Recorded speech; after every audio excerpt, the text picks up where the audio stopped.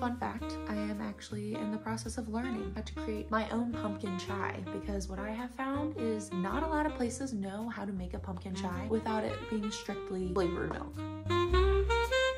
Hello everyone, and welcome back to my channel, and welcome to today's video. If you're new here, hi, my name is Liz, and today we're gonna be talking about the books I'm scared to read.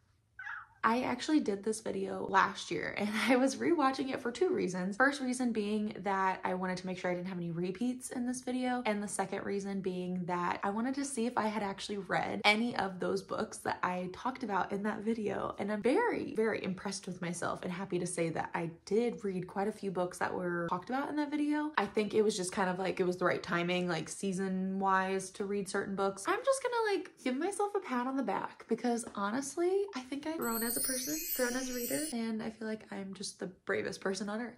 Not really, it's not that deep, but it is cool to go back in time and see what I was afraid to read and how I was able to overcome that. I tried to make sure that I got a list of books or genres or authors to talk about today that I am afraid to read that are all brand new and fresh. There are still a few from last year that obviously I didn't read or am still afraid to read. I'm not gonna repeat that because if you care to watch that video, you can go ahead and watch that video now. I think this video is really fun because as readers, everyone enjoys different genres, different authors, different tropes in their books, and I think it's okay to not read everything. It's okay to stay in your comfort zone or to be afraid of reading a certain series or author, but it's also good to push yourself outside your comfort zone because there are a few books that I read and ended up enjoying that I was afraid to read, and if I hadn't pushed myself outside my comfort zone, then I never would have read that story. So I do think that there are some pros and cons to forcing yourself a little bit to read certain books. Welcome to my TED Talk. Without further ado, let's get into today's video. A lot of these books that I'm going to be talking about, I don't have the physical copy of. I just know that they've always been on my radar, but just have never pulled the trigger on buying them. Or there might be a couple that I do own and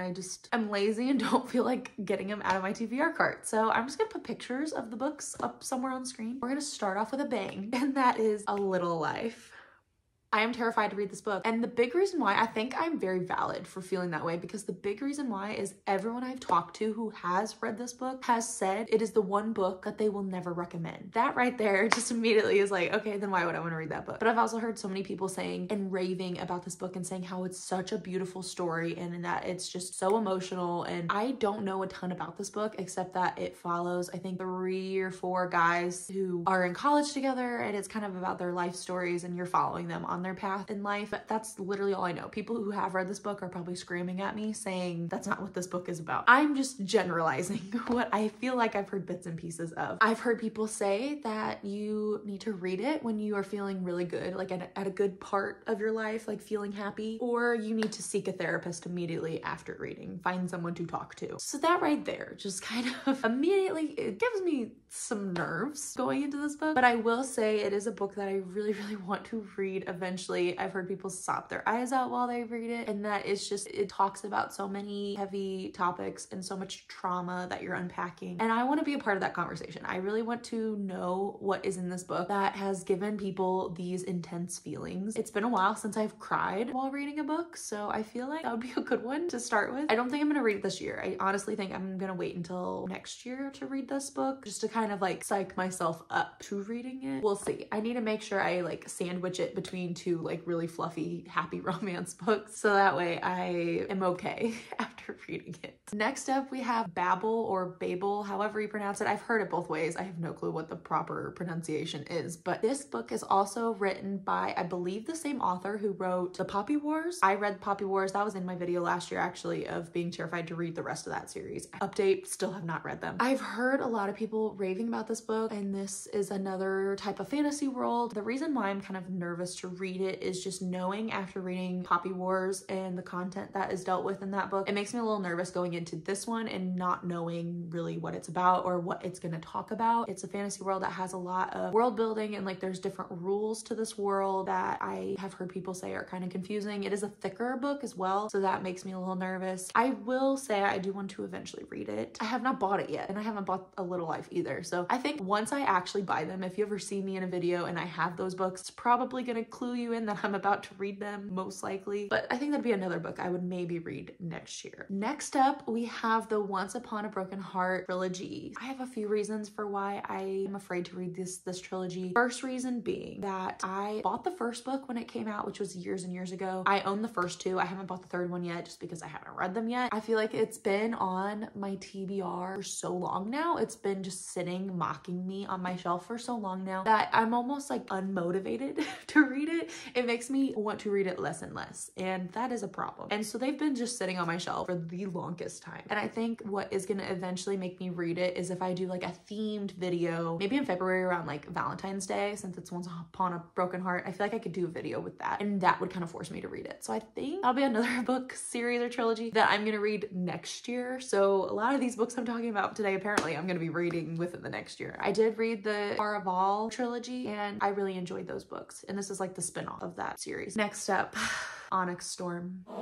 This is the third book after Fourth Wing. You better believe I will be reading this book as soon as it is released in January. However, that does not mean I'm not terrified going into this book. If you have read Fourth Wing and read Iron Flame, you know exactly why. I know I am going to be emotionally wrecked in Onyx Storm. I just already can see it coming. I know it's just a train wreck, car crash just waiting to happen. It feels like I'm watching in slow motion. My emotions just... But you know, I'm gonna force myself to go through that trauma, and I'm going to read this book as soon as it comes out in January. But that still doesn't stop me from being terrified.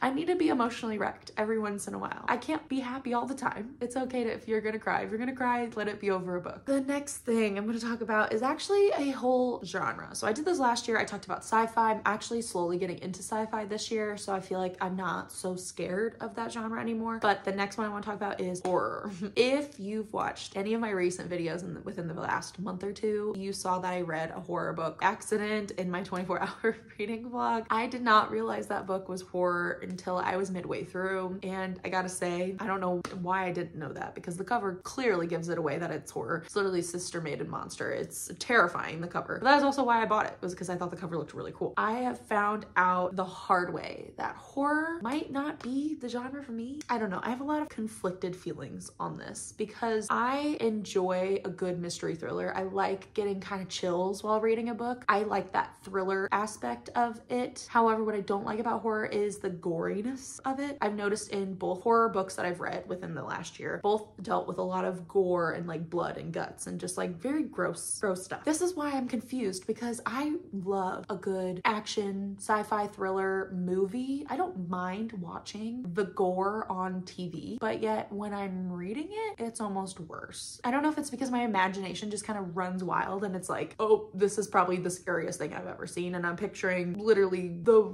grossest thing you can imagine while reading the descriptions. I don't know if it's that or what. And I think horror, just what I've read so far, I haven't enjoyed. So it's making me think that I'm just not gonna like any books that are horror. I don't know if that'll change. I still want to read a couple Stephen King books, like Billy Summers. I know that's more of like a mystery thriller, like a detective trying to solve a murder case, or his book that's about JFK. I know that that's been raved about, and I don't think that one is necessarily horror. So I think I could like slowly branch into Stephen King if I read those books, but I don't know if I could ever get into his actual horror books. And the last thing I'm going to talk about is a certain author, and I feel like people are going to be mad at me for saying this, but that author is Kristen Hanna.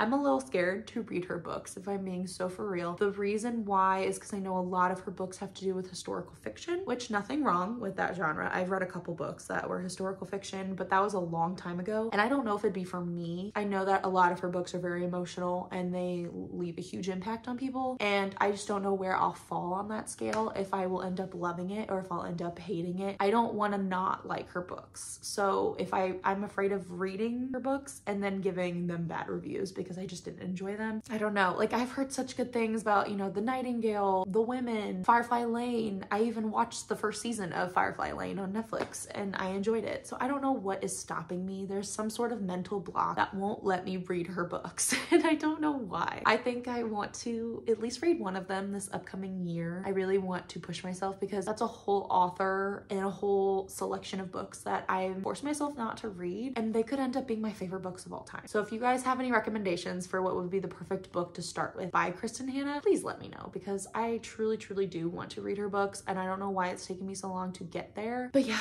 please don't shun me for saying that. I know a lot of people love her books, and I respect that. I think that's great, and I hope I can one day love them as well. And that is it for today's video. I hope you guys enjoyed. Hopefully this just gave you some entertainment. You can see into the mind of Liz and what I like and what I don't like. I am really happy that I did this video again because I really enjoyed looking back on the one I did last year. So I think getting to move forward, I would love to do this video every year, because obviously there were books that I read last year that I was afraid to read, and there's new ones this year, and I know next year will be the same thing. There will be new books that I'm kind of hesitant to start reading, or genres or authors, whatever it may be. It's good to push yourself outside your comfort zone. I do want to do that more with my reading and not be so scared all the time of what I'm reading. But at the same time, I don't want to put pressure on myself. So this is all just good fun. But once again, I hope you guys enjoyed, and I will see you guys in my next video. Happy reading. Bye.